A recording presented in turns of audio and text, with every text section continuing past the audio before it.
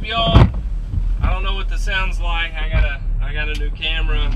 I got a GoPro that I'm going to be using to record videos.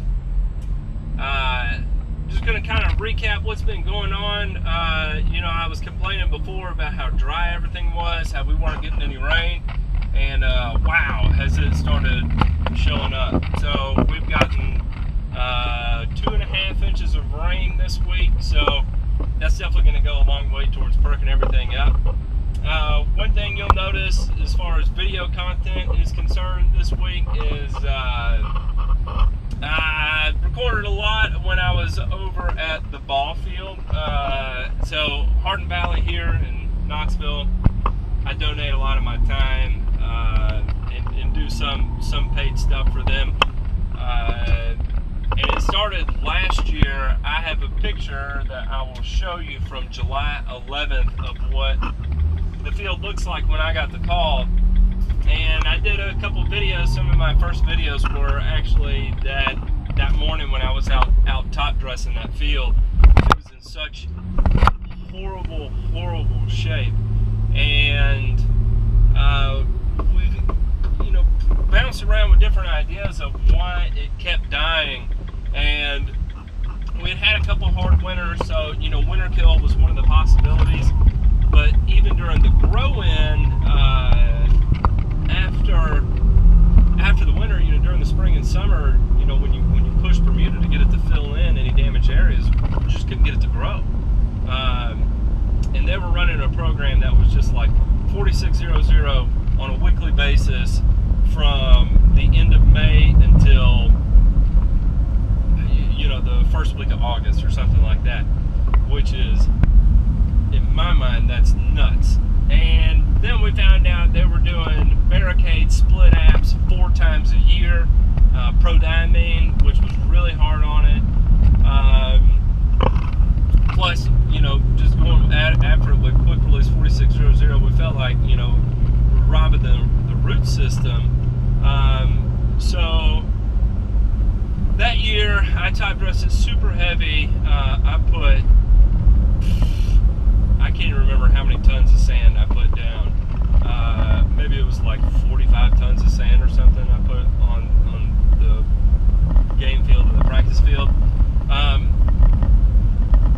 And then I donated, you know, like 1,000 pounds of fertilizer to jumpstart it. I put down a slow release with ammonium sulfate as the non-slow release, and that perked it up. And then instead of, you know, running the 4600 for the rest of the year, I said, you know, get some 1919, you know, get some 3404 that's slow release, and, you know, let's kind of baby this thing for the remainder of the year. And we did, and we got it to a pretty damn good point when it came time to oversee rye.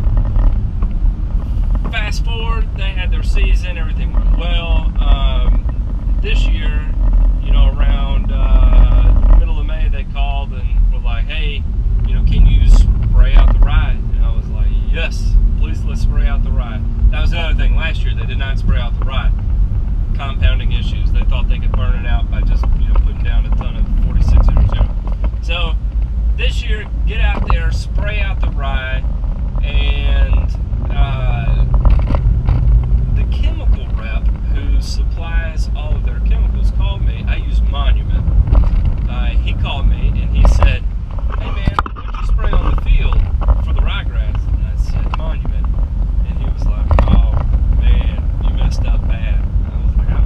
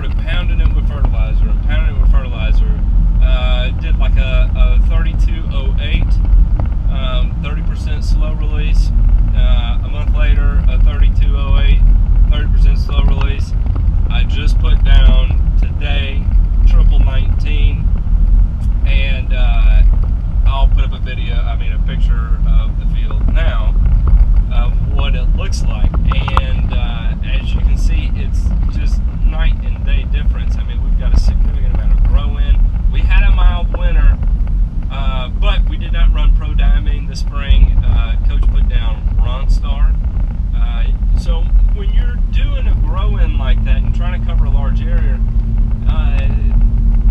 if you're doing residential turf, you're limited on what you can put down and still get crabgrass control. But for a sports complex like that, we can run Ronstar.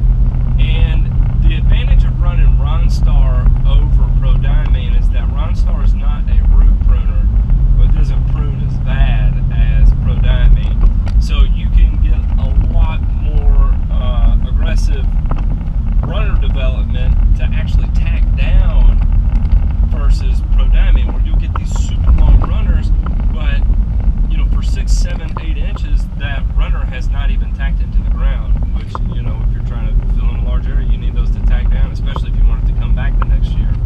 So anyway, there was a whole host of issues on the front end, but we've got them pretty much solved now, and the same trouble areas we ended the season with last year are the same trouble areas we had this year, but with the new fertility program, you know, not running Prodiamine, we're going to be able to get those grown in this year, no problem. One of the other cool things I sprayed today is called Cytogrow.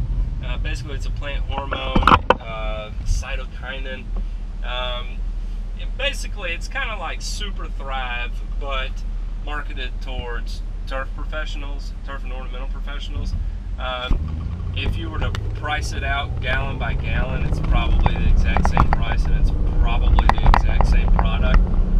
If you've ever used Super Thrive, it's a good product. I had a neighbor that used to save plants using Super Thrive, and it worked like a dream. I mean, he could get buds to develop on a Rosa Sharon that was, you know, 80% dead. So, I mean, it's a product that apparently works. Anyway, the new chemical rep basically just sold them on some Cytogrow. So I sprayed that at 1/8 of an ounce per 1,000 square feet on the game field. So I'll be able to monitor what kind of progress we get there versus the practice field. For now, I'm going back over to another Bermuda grow-in. I'll be curious to see what it looks like. We sodded the front yard, a little bit of the backyard, but the majority of the backyard was seed. The seed's been down 4 weeks now. I have fertilized it twice. I'm probably going to fertilize it again today, and I plan on spraying some quinclorac to target, you know, any kind of crabgrass or whatever's growing through it.